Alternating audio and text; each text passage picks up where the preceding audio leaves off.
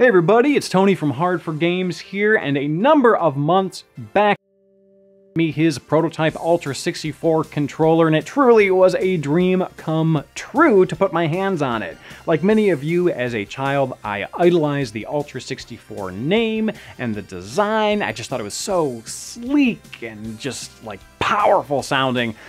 And I very much lamented when Nintendo had to change the name, and also when they changed the design to be more colorful. That said, I still really enjoyed playing around with the controller, and in my previous videos I covered many of the differences, which are often somewhat small and superficial. However, the biggest difference was the joystick and thumb pad. It was much longer and much wider. And that sounds fine on paper, but in actual practice, especially with like 3D platformers, aka Mario 64, there's just was too much movement side to side, and the stick itself was just far too slippery to play comfortably.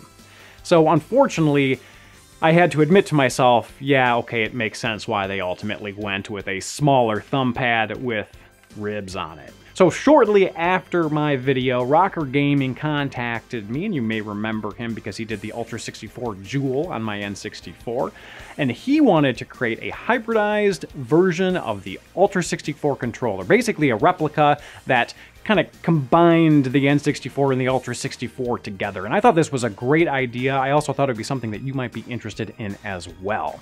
So before I review it, I'm going to toss it over to him. He's going to explain how he did this, and then it's going to come back to me, and I'm going to talk about all the different variations that he created.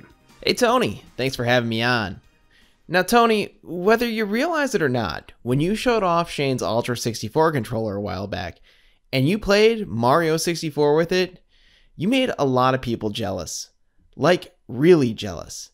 So jealous, in fact, that you inspired many to take action and attempt to replicate it, so they could have their own Ultra 64 experience.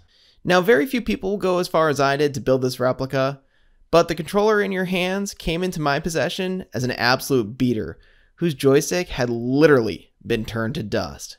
So it made it the prime candidate for an attempt to make an Ultra 64 replica.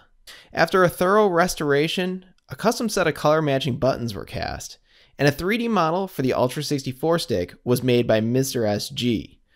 Some modifications were made to Mr. SG's Ultra 64 model to make it steel stick compliant. From there, we came up with several different variations of the Ultra 64 stick top that can be swapped at will. The rubberized stick top turned out great, and those are the ones we're the most proud of. While this isn't a perfect replica, I really wanted you to give it a try, considering you're one of the very few people who has experience with the real Ultra 64 controller. Anyway, love to get your thoughts on it, and keep up the great work over here, Tony. So RockerGaming sent this over to me, and frankly, it looks really good, especially compared to what it looked like originally when he received it off of eBay. And I think he was being very generous with saying that the joystick mechanism was turning to dust.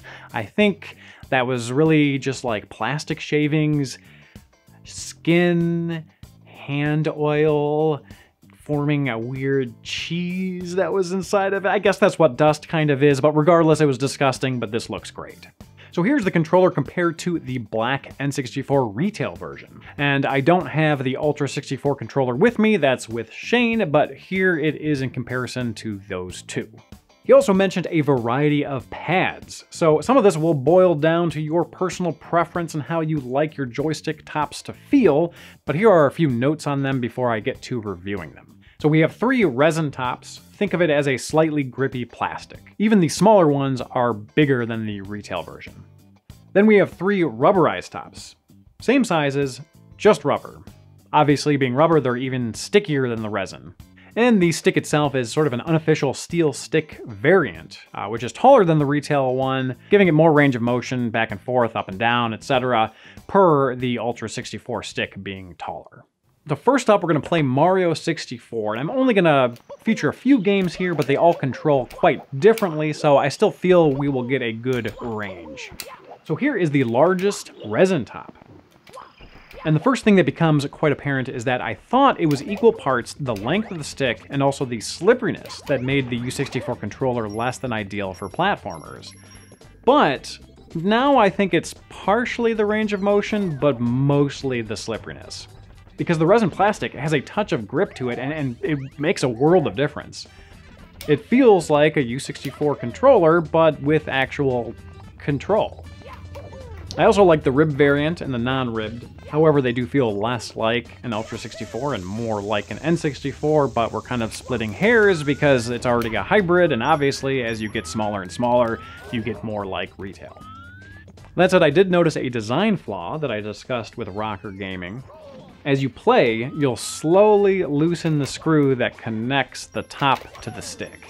You have to really initially tighten it down hard so this doesn't happen, but you kind of risk possibly breaking the top, which didn't happen with me, but what did happen was I had to tighten it down so hard that when I unscrewed it from the stick, it got stuck in the head. So I had to kind of shove it on out with a good degree of force.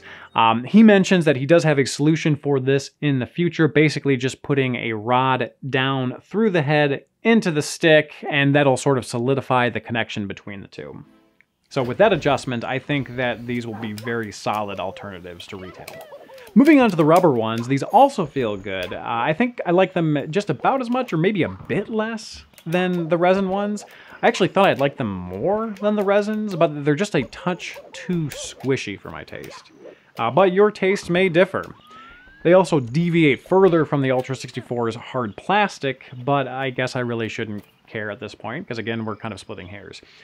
Of these, probably my favorite is the ribbed. It gives a bit of squish, but it's not so large that the rubber starts bending in on itself. So like my original review, I wanted to play some games with flight. Games that have long, sweeping movements back and forth. I think the prototype stick, the actual Ultra 64 stick, really excelled here since you didn't need the shorter, jerkier motion that is more achievable with the retail version. And just like before, any of the heads here are a great fit for games with flight.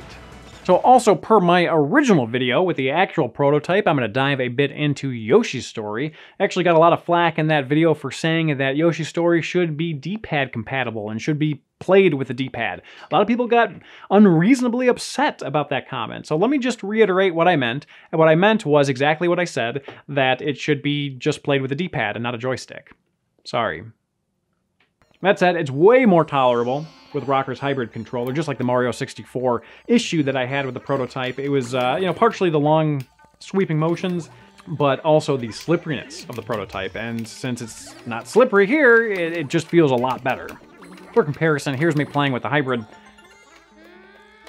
Here's the Ultra 64.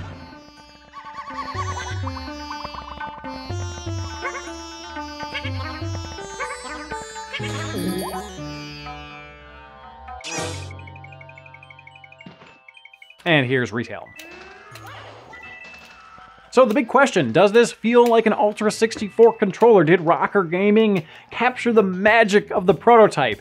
I'd say yes, as much as he possibly could. Obviously, in my brain, I know that it's not an Ultra 64 prototype. It's sort of a semi-hybrid replica, as we mentioned 1,000 times.